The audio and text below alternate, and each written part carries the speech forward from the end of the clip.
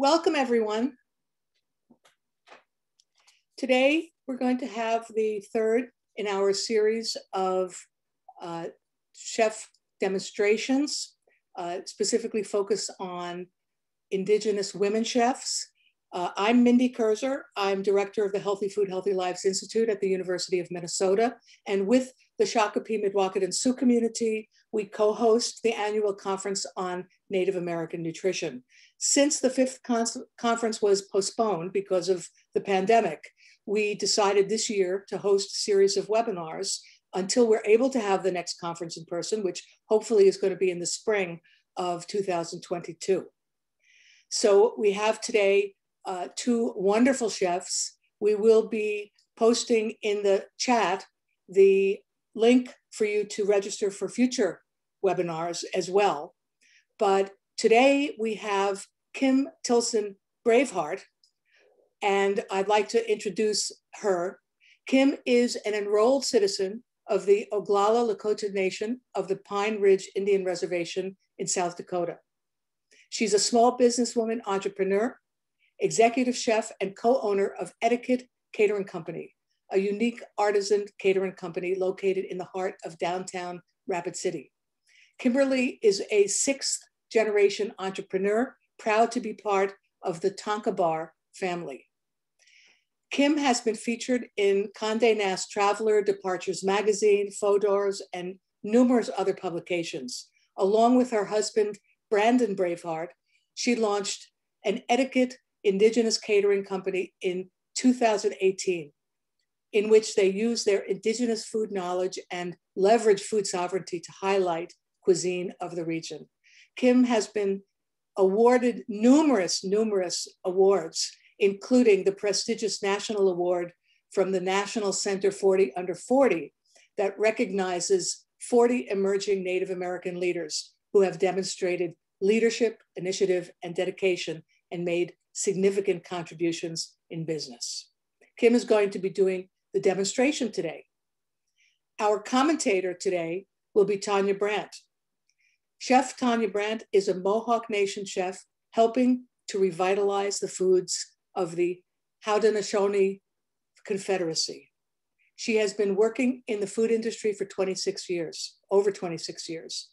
Tanya works closely with her mother at Mohawk Seed Keeper's Garden and was brought up with traditional foods. And she's always brought her passion to those dishes through culture. It took 20 years to marry these concepts, being a chef, using traditional foods.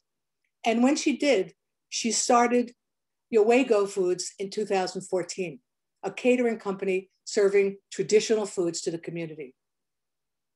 It is the first of its kind daily Haudenosaunee food offered on her home territory of 6 nations of the Grand River in Southern Ontario. So I welcome Chef Kim and Chef Tanya for our wonderful third installment of Indigenous Women Chefs, chef demonstration. So I'll turn it over now to Kim Tilsen-Brave Heart to start telling us what you're going to do. Hi, everybody. It's so great to be with all of you today. Listening to my bio is awesome, but so embarrassing. Hashtag humble. No, I'm just kidding. So today what we're going to be doing is we're going to be doing my slow roasted buffalo, and I normally cook it in rendered duck fat, but I'm going to give you a little different tip for the average chef. And we're going to also be doing a Hasselback squash with a maple syrup and apple vinegar glaze. That's absolutely delicious. It's also stunningly beautiful. And that's what we're going to start with. And then we'll do a blackberry bojapi to finish. That's something that I just kind of top out over the dish for flavor. So it's great to be with all of you today. And yeah, I'm going to get started.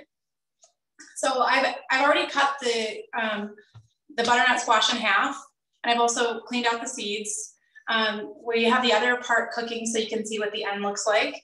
And what I do is, because I'm going to cut it in the Hasselback way, I trim it so it's pretty straight on, if that makes sense.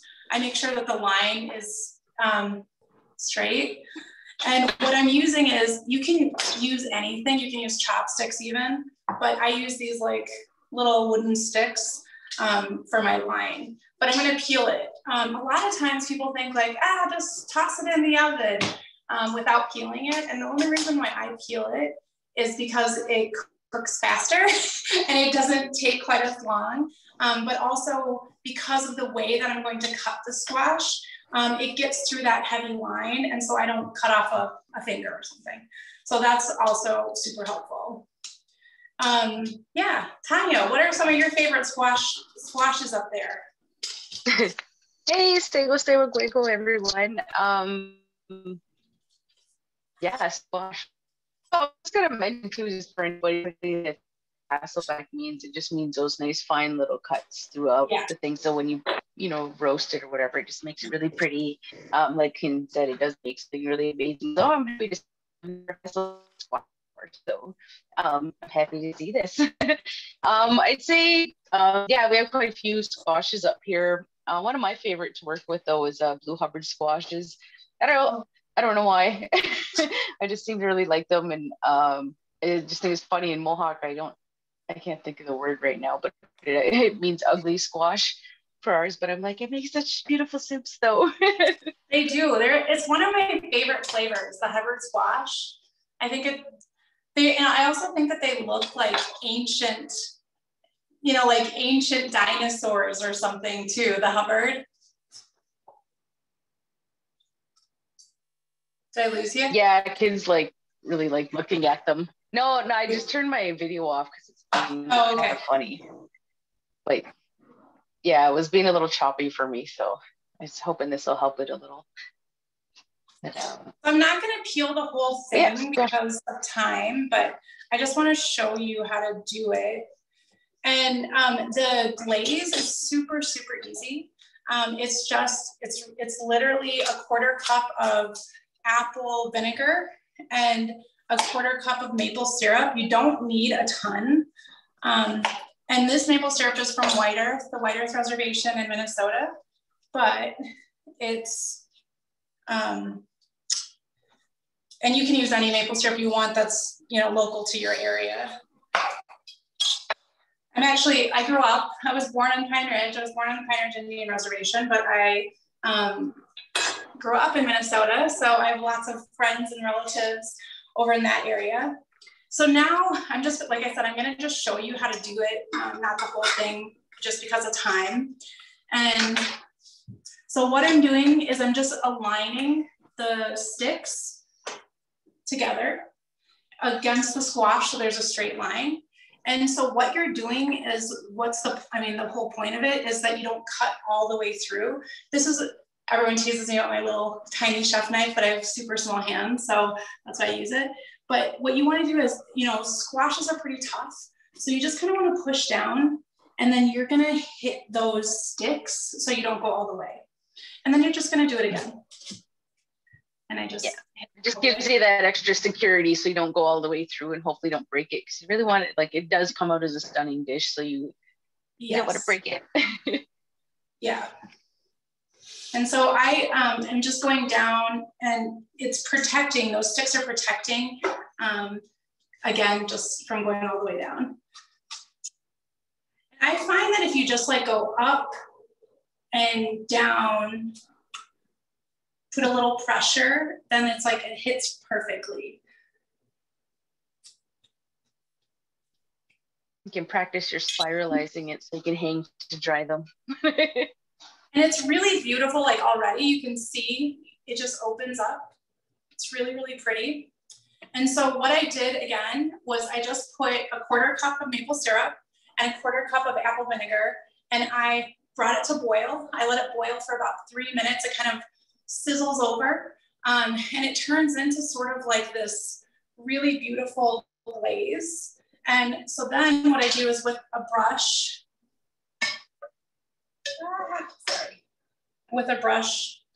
I just go like this, brush it all over generously, and I kind of go in between the squash,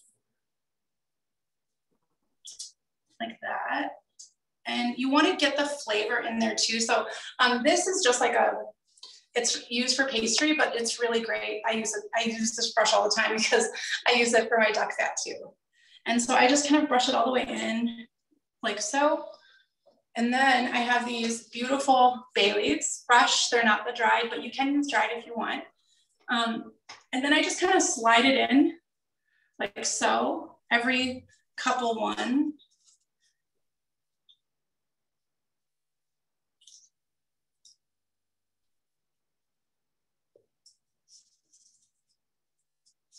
And so that, and Arla, do you want to grab the squash? So that is what it will look like when you put it in, and you go all the way the whole entire length of the squash.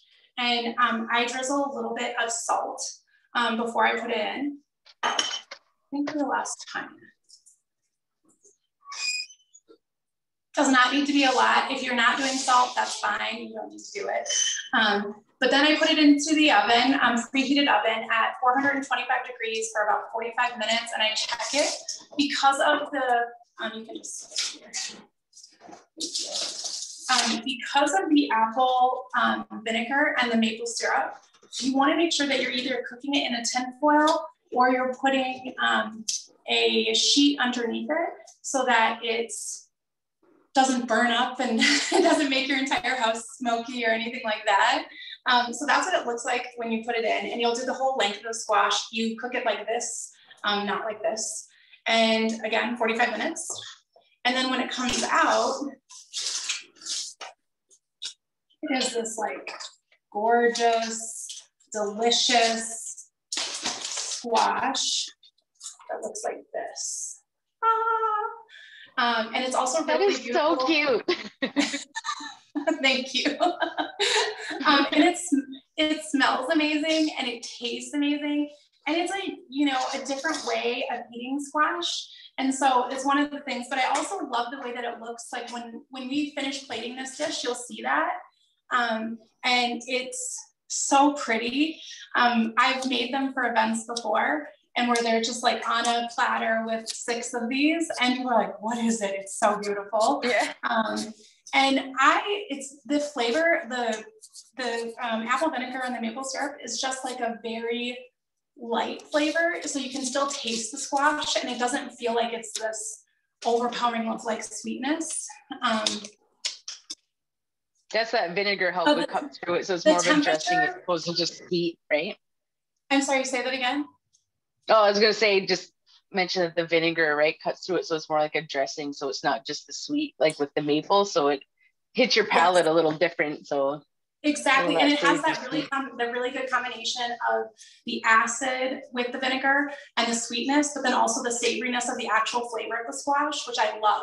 And I also think it's really important, like when you're cooking with any kind of indigenous foods, that like you actually can taste them and what their original flavor is. So that's one of the reasons why I love this, because it's really simple, but you can still have that really nice buttery flavor of the squash, of the traditional squash. And the leaves are the bay leaves. And I use them for flavoring when you're cooking, but then when you're done, and I like to show the display, but before I actually serve, I just take them out, just like that. I just take them out and then I plate it however I'm gonna plate it. And again, for the glaze, it's 1/4 cup of apple cider vinegar, 1/4 cup of maple syrup, the best quality that you can get, and local. And then I just bring it to boil, and you gotta watch it so it doesn't burn or overcast. And then I boil it for about 5 minutes, and it turns into this really nice like syrup glaze. And then I just brush it over the squash. Does anyone have any other questions about this specific thing? We had a question from the audience that was about the temperature setting. Oh, sure. So I bake it at 425 degrees.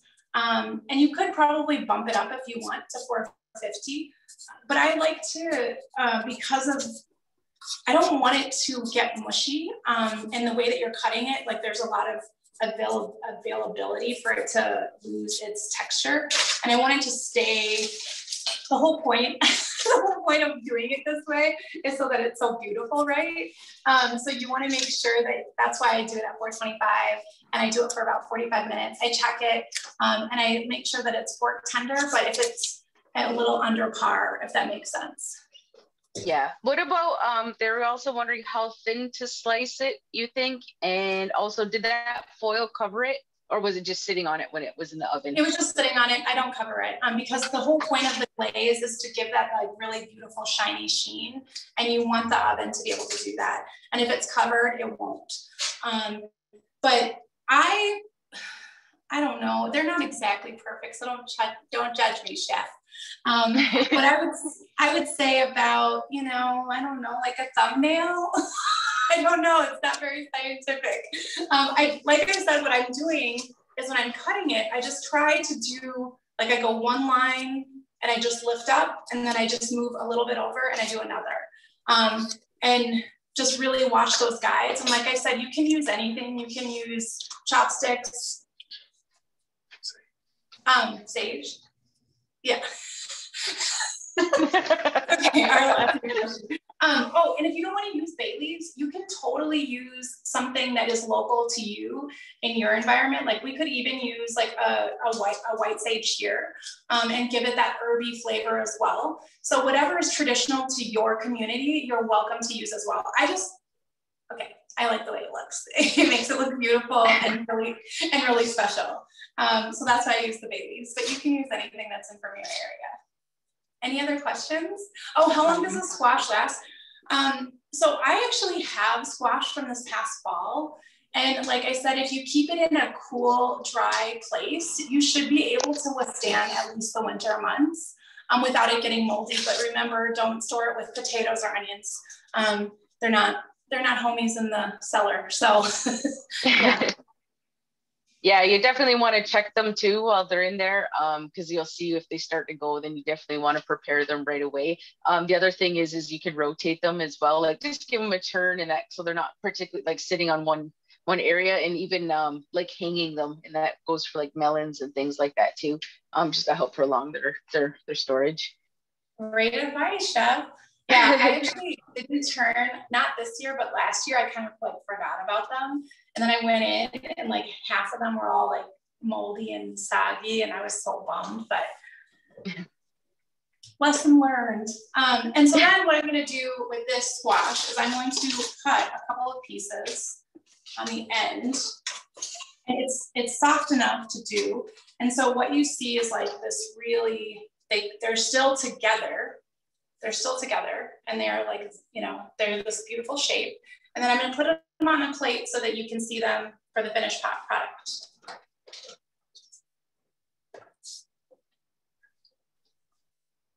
Oh, that looks so yummy though. I'm excited. I want to try this now. Yeah, it's so pretty too. And, you know, and I love squash, but I feel like a lot of people don't know different ways to prepare it. They all used to like, I don't know, for me anyways, I don't know if it's growing up in Minnesota, but I feel like everybody just put tons of like butter and brown sugar. So this is a way to do it that doesn't feel like I can't even taste the squash. Yeah. It's still a vegetable at that point, right? It's not just a piece of candied. Exactly. Which, don't get me wrong, it tastes great, but it's not the healthiest thing in the world, right? So this is definitely a lot lighter option. And I can see why you'd love it for catering too. With for people that don't know, Kim and I both do quite a bit of catering. So I love this idea in that sense. Like if you got to feed a crowd or whatever, right? Like it's so pretty. I know, it's pretty, and people are like really impressed by it all the time. But remember, like, don't give people the bay leaves too, because the bay leaves can leave like a tingling feeling on some people's tongue that's not so great. Arlo, I'm gonna hand you this if this is okay. Arlo is not only my producer today, he's also my sous. Thanks, Arlo. Now we just got to get him to do those dishes. Yeah, he won't, but that's okay. All right. He has his limits. Okay, I'm just moving on to the buffalo. Any other questions about the squash before moving on?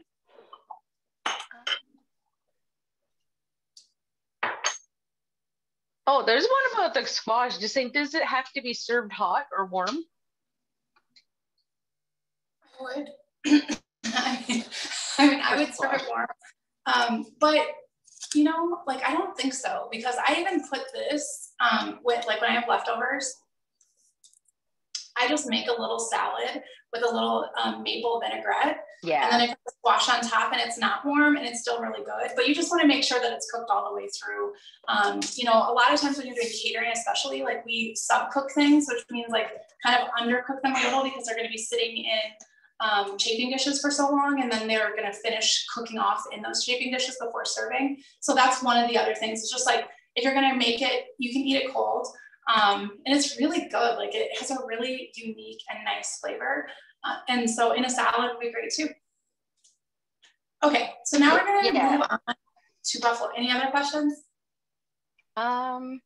This one says a question for both chefs. Main uses questions. So for basting butters, oils, and sauces, pre-cooking. 2 sauces. What for sauce, condiments, decorating plates? Hang on, I'll figure out this question. Then you can you can describe your dish. I'm a little confused by it. Are they giving us a tip?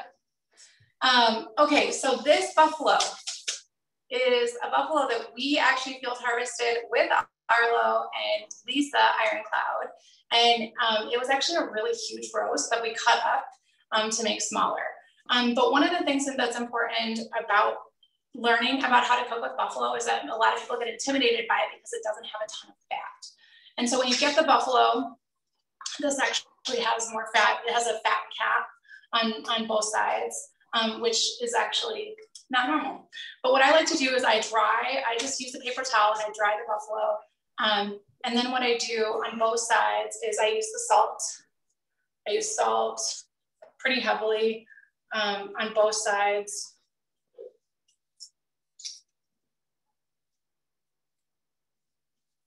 And then I use garlic powder, you know, not super fancy, but I'm generous with it. I'm really generous with the garlic. And no, I don't have an exact amount. Sorry, it's just like what feels right. I don't know. For me, as much garlic as I can. And then I use paprika, and both of these all together are actually a natural preservative, which means that it keeps your meat really moist and not dry. And so then I put that on. And I put the other side on. And why I keep saying dry, and then what I do is I rub it in there like you're, you know, giving somebody a nice back massage. I rub all the spices together. And anytime when you're working with meat too, is like you want to, if you really want that flavor in there, you want to really work it, even if it's hamburger, because you're helping break up that muscle a little. And so I just make sure, like, I feel like I missed a whole spot, so I'm gonna just put a little more in that area. And then I'm just gonna do the same thing. You rub it in really, really well. Did we lose Tanya again? Oh, she's there. People want to know what cut this is. Oh, this is just a buffalo chuck roast. This is not beef. So this is buffalo. Can you substitute the meat? With beef? Sure. I mean, I wouldn't cook it. With buffalo, you want to do what I say is like slow and easy, meaning you want to cook it for a long period of time at a really slow temperature so that you do not overcook the meat and it turns dry and hard. You want to be really gentle with it and you want to be good to it. Nice and patient. With beef, you have a little more leeway. You don't have to cook it as long. You could even turn up your temperature a little bit if you want to because of the fat content in it. The other thing that you should know, depending on the size of your roast, is that you will have some shrinkage because of how the this is a wild animal. And so they eat tons and tons of grass, which means that then that results into moisture inside of the meat. And so this will probably lose, your shrinkage will probably be about 25%, which I know that sounds like a lot, but it really is. So with buffalo, you have to remember that you may be buying a roast, you know, a 7-pound, 8-pound roast, but you're really gonna get about a 5-pound roast out of it. It can be pretty, the shrinkage can be pretty intense. So what I do after it's all flavored and massaged well, I then grill it on a hot flame on the barbecue. I did this one already because I don't have a grill here. But what I did was, like, you'll see the cap on it. It's this nice crust on both sides, 6 minutes each. And on my grill, I do it about 450 degrees for 6 minutes. Set a timer, flip it over, and do the same thing. 6 minutes, pretty easy. Then what I do is I put it in, I'm gonna take these gloves off. I put it in a crock pot like this lovely crock pot here, and I cook it. I first turn it up as high as you can for an hour, and you really wanna make sure that it is only an hour, because otherwise, again, you will dry out your meat. And so what I do is I put the whole roast in, and then I'm gonna do a little trick. I normally use rendered duck fat that I put on top, which is a great substitute for butter. But with this, I'm just gonna use a whole stick of butter, because guess what? All of y'all can get butter. And then I just put it in there, and I slow cook it between 10 to 12 hours. And then this is the magic. So then you get this, like, hold on. So then you get this, like, magical full, beautiful roast. Can you see that? It's so pretty. Oh, I forgot to tell you. I also throw in like a little sprig of beautiful flowered rosemary, which just gives it this really earthy herb flavor too. And this is like how amazing this is. So look how, okay, so just for sake, pre-cook, slow cook. Look at the shrinkage. This is something that's important, so that when you're prepping your meal, you're not like, what happened to half my meat? And then what you want to do is, like, this is like melt in your mouth, amazing. And it literally will just fall apart so good. And I wish you were here to smell it, because it smells so good. I'm gonna give Arlo a bite so that he can tell you how amazing it is.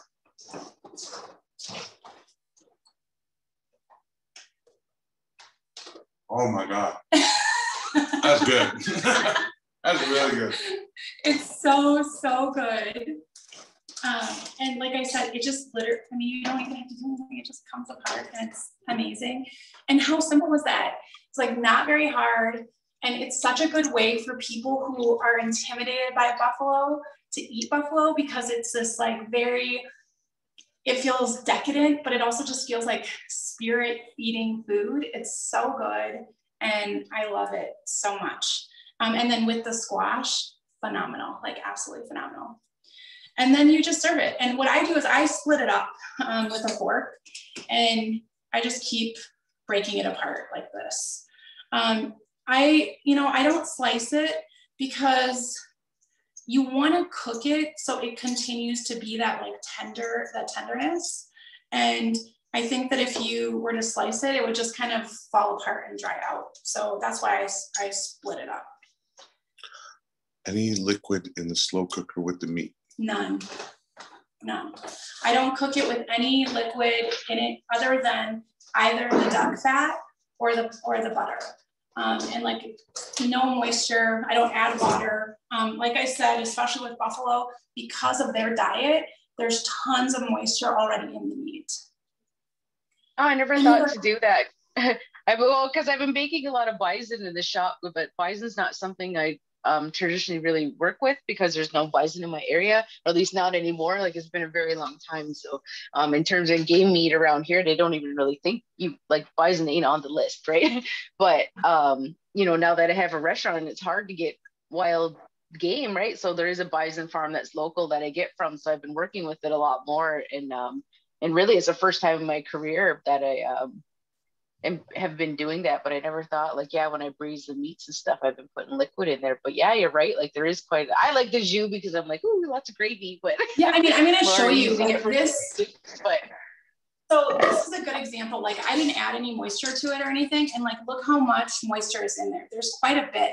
And you could easily make that into a gravy or an au jus as well, which is phenomenal and delicious. Like, but that is its natural juices. And there's nothing better than that. You don't need to add water. You don't need to add oil. It is its natural juices and it's phenomenal. So if you want to make it into a gravy, you can, but even just drizzle a little bit on top. So, so delicious. Can you substitute with venison?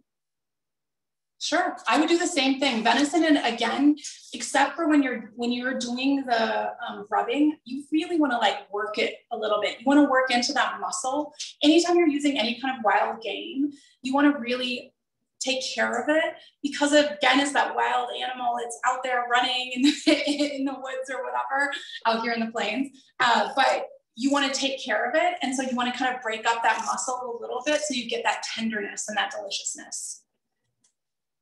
There's another question. Yeah, I think you would definitely, for any moose meat, elk meat, anything, you'd probably be able to give it the same treatment. Venison's a little drier. I'd probably put some liquid in there. But yeah, even like beaver and stuff, this is a good method for any kind of game meat, especially for anybody that's beginners to get that gamey flavor out. And admittedly, I really I like your recipe. Beaver before. Yeah.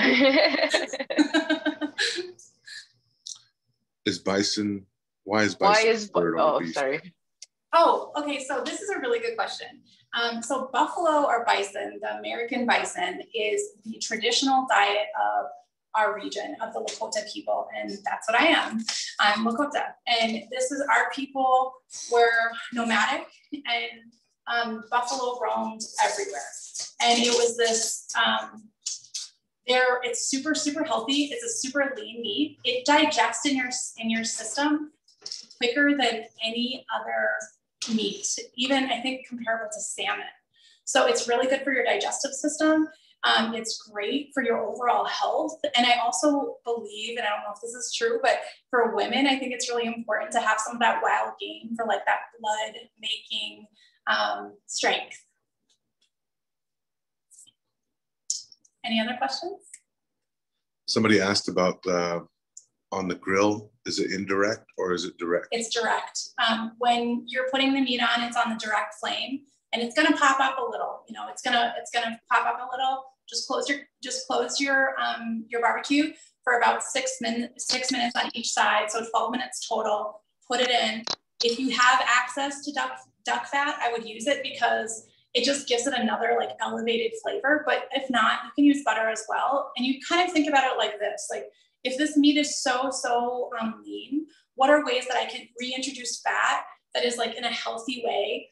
Because even if you think about like a stick of butter for a 9-pound roast is pretty good. Like you're not introducing too much fat. It's not like a beef roast where it would take you, 5 days to digest. Do you turn the meat at all when it's roasting under 10 hours? No, I do not turn the meat at all. I leave it, I don't touch it. I don't look at it. I kind of feel like it's like rice. I feel like it's bad luck if I check it out. I don't know why that is. I've created that in my head, but that's what I do is I just like kind of leave it alone and trust the process. And that's one of the things that I've like learned, especially when cooking any form of meat, is trust the process. A lot of people are like, worried it's going to be underdone, or I'm going to worry it's going to be overdone. Just trust the process. And it will work out great. And you're going to seem like a phenomenal cook with a super simple recipe. I mean, this buffalo is probably my most requested thing that I cook anywhere. And lots of chefs are like, that meat is the most amazing thing I've ever done. Because of the lack of fat in buffalo, people have a tendency to overcook it and they cook it on high heat. And so it creates that like dryness and that like toughness when you're trying to cook the meat. Can I bake the squash in a cast iron pan? Oh, sure. Yeah, that would be beautiful. It would probably give it a nice little crust too. I love cast iron. So it would give it a nice little crust on the squash. I think that would be great. Have you tried Hasselbacking a whole cylinder squash? Oh, I mean, I could probably do it with like Tanya because she got some more muscle than I do, but you could. I have Hasselbacked a pumpkin before, and that was nuts. But it was pretty, and I did it for a party. Any other questions? Yeah, not really that I've seen. Are you there? Yeah, well, the one earlier was just they wanted to know what kind of pastry brushes we like using. Me, usually, I'm just so thankful to have one. I don't really care what it is, to be honest. I would say the nylon ones are just they don't do as good a job as bristle brushes, but bristle brushes always come out. So there's pros and cons. Yeah, the other thing too is I use a silicone one. I don't know if you saw it, but it's like a double, I'll grab it just a second. So it's like this double, I use this for everything. I even use it if I'm like putting barbecue sauce on. It's a double bristle brush. So it has it's a silicone brush. It's not very expensive, but it's great to have. And I use it all the time. It's like one of my favorite tools in the kitchen. And I used to use nylon brushes, but I find that some of their hairs can come out, and I just don't want it in the food. You know, as a Native people, we're like highly judged if there's anything like that in the food, like, oh my God. So I'm like super cautious about it. So I just use this, and it's like not like, I think I spent like $5 on it. Yeah, not super expensive or anything. The setting on the slow cooker, is that low or high? So again, what you're going to do on the slow cooker, if you like, mine has a low or a high temp, and what I do for the first hour is I cook it high for an hour, and I really make sure that I'm not cooking it further at high for an hour. Otherwise, you're going to just dry out your meat, and then I drop it down to low for between 8 and 10 hours, and I just leave it. And in your house is going to smell phenomenal. And it's going to just smell like love and medicine. It's going to be so good. If you're serving this for dinner, what time do you start the meat? So this is another thing that I do is I often cook the meat the night before, and then I bring it all the way to cool after it's done. And then I start to reheat the meat within the last hour before serving, because so then it still has all that yummy juices and moisture, and then it's back to a nice hot temperature. People want to know your crock pot. Oh, wow. It's a kettle fun. It's not very fancy or anything. You can get it at Target for like $50. I don't know. But it's my favorite one. I use it. I have humongous roasters because I'm a caterer, but like this is the one that I like. I'm used to it. It serves my family. It's great. No other questions? Okay. So now we're going to move on to our last one, which is the wojapi, and it's super easy. Anyone can make it. And one of the things that I love about wojapi or berry pudding is that most tribes throughout the entire country have some form of this thing. In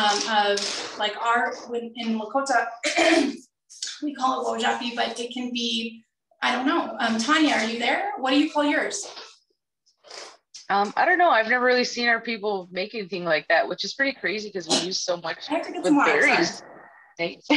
But yeah, we do so much with berries, and those ceremonies are really important. But like we all eat jam and things like that on our scone, and we don't do fried bread. But I was trying to think of that when you were saying that, and I'm like, I know, because we just eat our berries fresh or we dry them, even kind of make like a fruit leather. But I've never really seen anybody do too much in terms of making like a wojapi with it. So it's kind of, you don't really see that in my area. So I guess that's something that's pretty different with our cultures. Sorry about that. Oh my God, I'm like choking with it. Sorry, oh my gosh. I think when I was up in Six Nations, I'm still gonna have to get some water, I'm sorry.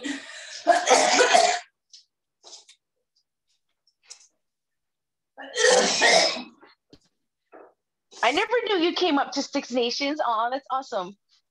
That's funny. You're into my best. There was somebody who was asking about doing the bison on the grill. You can treat it like any other piece of protein where you're going to be cooking it. If you want to do that slow and low, you're going to kind of do it without that indirect heat. Well, you want to do indirect heat, right? So put it on the side and just let it go. And it'll be like the same thing. Like for me, if we're doing it, it's just going to do it overnight. And just like how Kim does, that's how I do for my restaurant, where I just kind of set it and forget it. So when we come back the next day, you know, you come in, just the whole place smells awesome. So, you know, those first people coming and they're just like, oh my God, what are you cooking? So it's really good for that in the morning. You have the smell wafting outside and people kind of coming by can get you some of those sales. Well, there was somebody just asking about whether you could put that on the grill, like to cook it. And I'm like, well, yeah, any protein, right? Indirect heat, if you want to do it for quite a few hours. It would be a lot of work. Yeah, definitely. So if you feel like babysitting your barbecue and, you know, I guess if you're sitting there all day, really have to have a beer, watch it. spray Yeah. it. Yeah. And you would have to, you know, you would have to just keep checking it, because I think that if you were to do it on a grill, it's so hard to monitor that. You would probably I'm thinking smoker. Yeah. Yeah. You could do it on a smoker. So it maintains that moisture. I mean, that's the only thing I worry about with buffalo is the moisture is, you know, you just don't want it to dry out, because if you dry out, no one's going to eat it. And I think that's why most people are intimidated by cooking buffalo. But you don't, you know, it doesn't need to be like that. So, yeah. Oh, what I was saying is when I was up in Six Nations, gosh, it was a long time ago. I was like 19 or something. But we were at a ceremony, and we had like a very similar dish to wojapi. It was like a strawberry, maybe berry soup. Is it juice though? It's probably our juice. We serve strawberry juice. Oh, okay. It was so good. For like everything. It reminded me of wojapi. It was so good. Yeah, so I'm like, I know we do it like fresh like that, but I just can't really think of anything like that where we kind of make like a jam, like because we have like in this area we're kind of, you know, colonized by the British, so you know, would have scone and jam and things like that is really big. But I'm like, I don't know, I can't think of like, you know, pre-colonial stuff that would be, but because so many of them we like just dried them, ate them and stuff, I guess. But I'm sure we had it. I don't know how we couldn't have. I just can't think of anybody that that's ever showed me about that. I have no idea why I'm like coughing all over the place, so I apologize. Just eat it. Okay, so this is a super.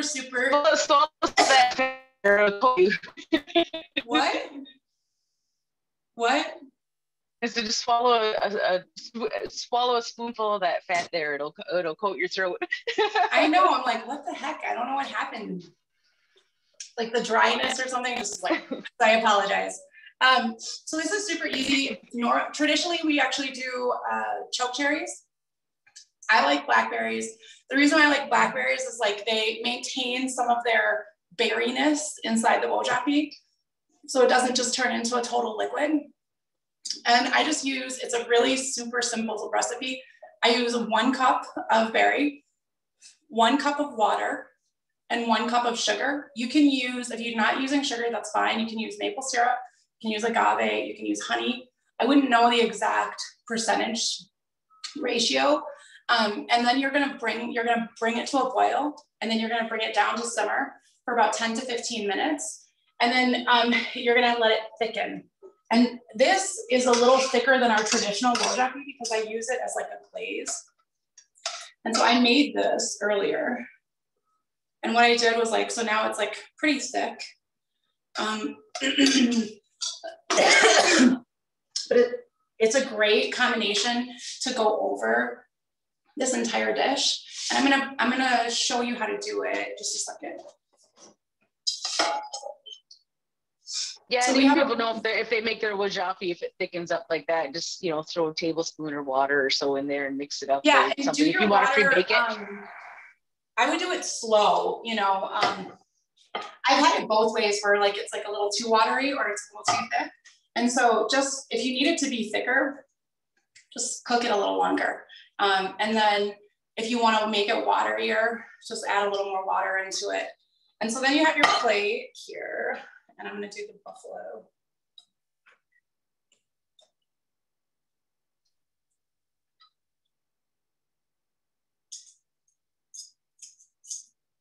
And I kind of have become like where I use wojapi as like an everyday topper of things. Like I make these delicious buffalo meatballs and they're so, so good. And I just put a little wojapi on it because I love the combination or mixture of the savory and sweet.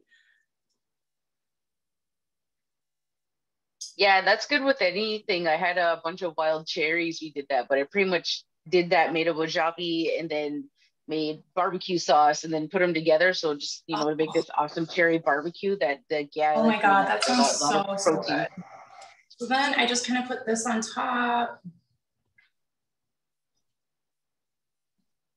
And then I have these like really beautiful micro cabbage, super pretty. So then I just put that on top.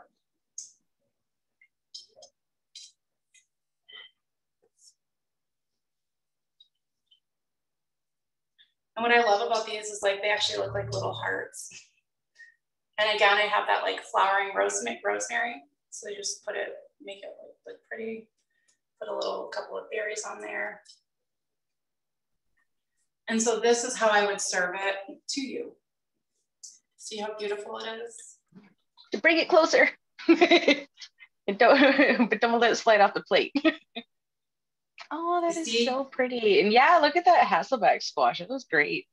Isn't it pretty? And so then it's like this really pretty, clean to play, of course, but and it like looks like a piece of art, but it's absolutely delicious. And this is how I would serve it if I was feeding you. 5-star at home. What did you say? I said 5-star at home. But that's also like when you look at it, so that's a gluten-free meal, it's a dairy-free meal. There's like barely hardly any sugar if you think you have that whole thing and you only used a 1/4 cup at the end of the day. Like I like that Indigenous foods are just so awesome for so many dietary restrictions. Like all these things that make us sick. I agree. We don't use those because we never had that, right? We never had right. dairy, we never had cheese, we never had gluten, we never had bread, we never had all of these things that as caterers that we get in terms of dietary restrictions. That's something I actually like when I'm working Indigenous foods. I'm like, none of this stuff touches any of that. So you probably notice that as well. I think we get a lot of catering jobs, especially like colleges and universities where they really want like just healthy food. And if I make a buffet, I want to make it to suit all of those people's needs because I don't want anybody to be up there and be like, what can I have? And you go to so many events where it's like they got their little granola bars in their pockets because they know they usually can't have anything. And, you know, and they're just like, what do you mean I can have everything, right? It's so amazing. That's why I think something so awesome about Indigenous foods, about it being so I know, and I think too, like, anytime that you can get people to eat traditional foods that feels like an approachable way, that they'll actually eat it and enjoy it, they're likely to do it again. Instead of like the scary, intimidating thing that feels like it's no longer a part of us, rather that it is a part of who we are, and that, you know, it's delicious and it feels like when I eat this meal, it feels like it nurtures me, you know, like my spirit, and it makes me feel stronger. And like my kids love it. You know, today they were like, what are you cooking for the cooking show? And I told them, they're like, oh my God, I'm so excited. That's what we're having for dinner. And you know, the more that you make Indigenous food approachable, like to the average person or family, the easier it is. Oh yeah, definitely.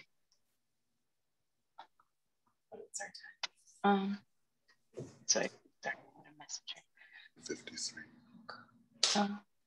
Any other questions? I was just checking that out there. Someone just asked if you could do it in a Dutch oven, the meat. But yeah. So yeah, definitely you can do Dutch ovens. Just crock pots are better for you because they're more energy efficient. I mean, you could do it in Dutch oven, but you would want to probably cut down on your time. I would probably make it between 5 and 6 hours, and you would drop your temperature way low. You know, like maybe 220 degrees. And again, I wouldn't leave it, like I said, like with the crock pot, I would want to check it to make sure that it's not drying out. So that's what I would do if I used a Dutch oven. Okay. Well, they did want me to mention also about the next series with Hello Echo Hawk. It's April 13th. And yeah, so if you liked what you've seen today, you get to see it again. She'll have another great menu for you. And we just wanted to mention that you can check that out April 13th. And I wanted to mention too that you can follow Etiquette and me on Instagram at Etiquette Catering Co. Or on Facebook at Etiquette Catering Co. And you know, we're always posting different foods and charcuterie and classes and other things that we're doing. So I really appreciate your patience and your grace. I'm sorry I choked on TV or on the screen, but thank you. And yeah, thanks, Tanya. It was so fun being with you. Yeah, I had a great time, and it was actually the first time me and Kim actually really got to well, sort of be face to face and actually talk to each other. I've been following for a long. I can attest that like your Instagram, your like photos are gorgeous. That's absolutely what attracted me to your page, and having to get to know you now a little more is so awesome, because I know we did a lot of parodies in our career there, with everything really, I guess. Like we both kind of grew up around our traditional foods and stuff, but then later in our careers decided to work with our traditional foods. So I think that's awesome. And it was fun to do this today.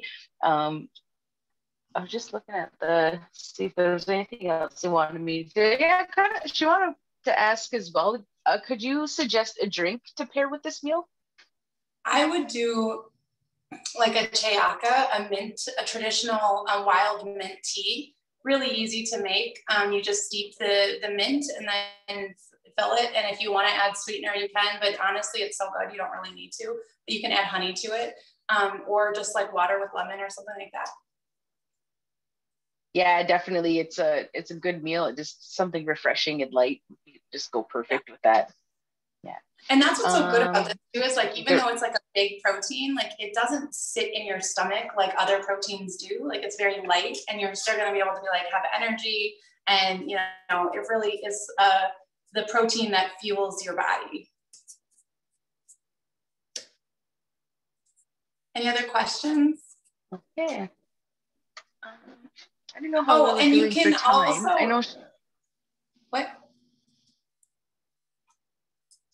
Yeah, we do have time for more questions. Yeah. Okay, I just wanted to make sure. Okay. Yeah, but I want to ask Kim. Kim, tell us a little bit of your story. How did you get into this, and why is cooking traditional foods so important to you? What do you think? Why is it such a critically important thing in your life and for Indigenous people?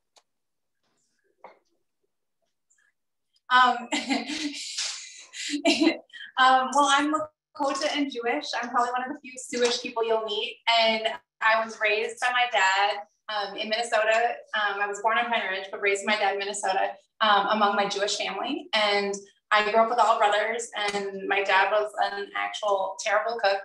And so I learned to cook from a pretty young age from my aunts and my grandmother on my Jewish side. But then when I would come home for the summer to the res, I'd ask my mom, and my mom would teach me how to make different foods and soups, and so I would learn how to, you know, make those for my brothers and my family when I was back home. And then I loved cooking. I always have, and I love learning about cultural connection and identity, and how when we learn about our cultural foods, how it, you know, fulfills us and sustains us.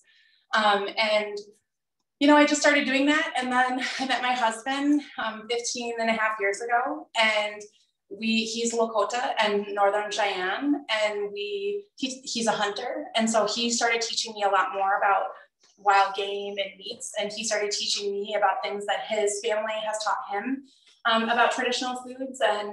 And then it slowly kind of evolved over time. And then when my dad was launching Tanka Bar, we did a lot of research on traditional wasna and our traditional foods, and what are those foods that help, you know, maintain your body and your health, so that you know, have some rejuvenation and, you know, can sustain yourself.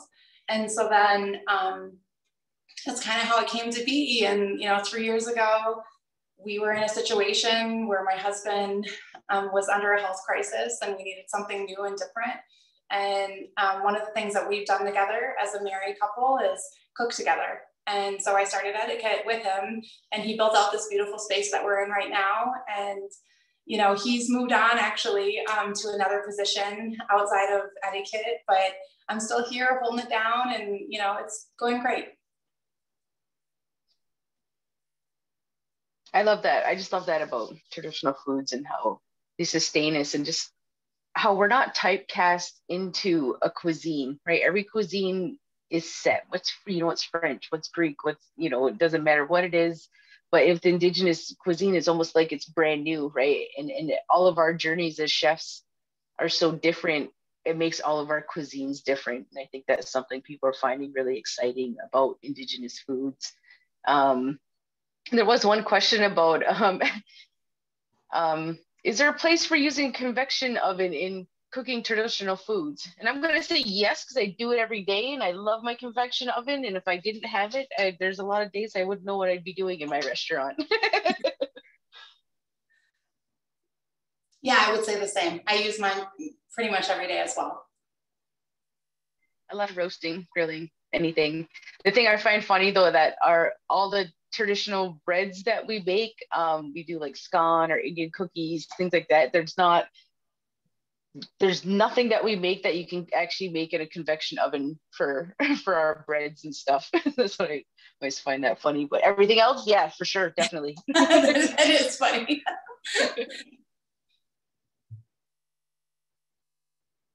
Okay, I was just looking to see if there was any. Is there any cookbooks you could recommend? Definitely Sean Sherman's cookbook. I absolutely love it. It's so great, and it has so many recipes, and also history in there. So I think that would be a really good cookbook. No, but I should write one. You should too, Tanya.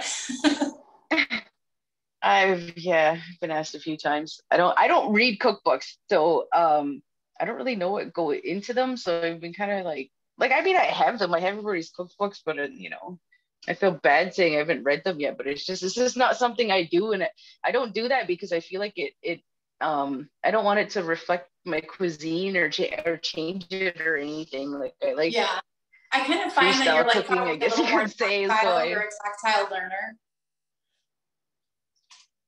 Yeah, definitely. So I find people are like, oh, can I get a recipe or make a cookbook? I'm like, I don't use recipes. I'm a chef. But I'm getting better. I'm getting on it. I guess I'll write things down. I'm trying to like write things down and get more specific about it, but it is hard when you're like, you cook through feeling, like what feels right. Yeah, definitely. Some things you just can't have recipes for. Like you can give a recipe to make fry bread till the cows come home, but it's not going to be good. And it's by feel, right? It's 100% by feel.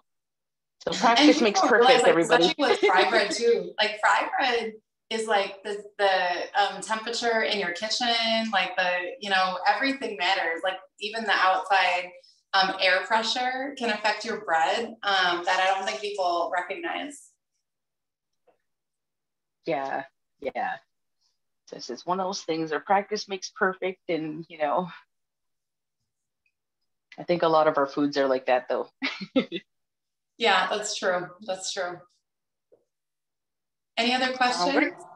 The one says, where can I get more information on cooking with kids? For instance, healthy, simple recipes or techniques you might suggest. You can check out our website too, etiquettecateringco.com. Often, every couple of weeks, my daughter, who is 9, Paloma, and we do cooking classes, and it's not just Indigenous foods. We kind of do whatever she feels like cooking. But you can follow us on Facebook and stuff. I don't really know. I don't really follow other moms, but we try to post what we're actually eating for dinner. So you can follow us. Yeah, that's cooking for kids is always a challenge. I always said that I took years off to have my boys, that's where like catering came in, but I was like, I never went back to restaurants yet, but I'm definitely culinarily challenged every day. It's like, oh, I cooked all day. Yeah, I'm gonna have a yogurt. That's so funny. I mean, I think the other thing too is like, for my kids, because they've experienced so many different recipes and food from such early age, they're really like, they have pretty sophisticated palates. And I think that's an important thing to talk about too, is like the more you as a parent teach them about their traditional foods and also teach them about different healthy foods, they're more likely to want it. Even if they say no in the beginning, they're going to start craving it. I mean, we do charcuterie, and our 3-year-old literally asks for charcuterie every day. And she knows all kinds of different cheeses and meats. And she's like, my favorite is the spicy elk summer sausage. And, you know, and she's 3. So there's hope for everybody. Yeah, that's so cute. That's how, that's what I was saying to my hubby before. I was just like, we basically just ate baby charcuterie every day because I know it's something that they're going to eat. They like it. They're getting all the, you know, all the categories you need of food that you have to eat doing that. So charcuteries are awesome for that. Yeah, totally. I figure it's more traditional too, because we never really, for like Haudenosaunee, we never really had set meal times, right? It was kind of an eat when you're hungry type of society. And I was like, charcuterie kind of goes right in with that, right? We get kind of like, you know, pot of soup on all day. But yeah, just, I think charcuterie is very, very Indigenous foods friendly. I agree. I absolutely agree. And I think that's how like most people want to eat. They're like a little bit of berries, a little bit of meat, a little bit, you know, yeah, totally. So can I jump in for a moment, Kim? Sure. You know, Jewish food is very distinctive. It's a very distinctive cuisine. Have you ever combined the two? Is there a way that you used, you know, what, can you give us an example of how you might have combined sort of traditional Jewish food with Indigenous cuisine? Sure. So for Passover, instead of like a traditional Jewish brisket, I actually do this roast, this buffalo roast. I do a traditional matzo ball soup still, but I do it with a all chicken claw bone broth. And so it's like this really rich and thick flavor. And so I do that for Passover. And so those are some of the ways that I've combined them, but I try to do both. And I feel like my food tastes like both. You know, like when somebody eats my buffalo, I'm like, they're like, this is my Jewish grandmother made this, and I'm like, oh, great, you know. So I try to combine them as much as I can.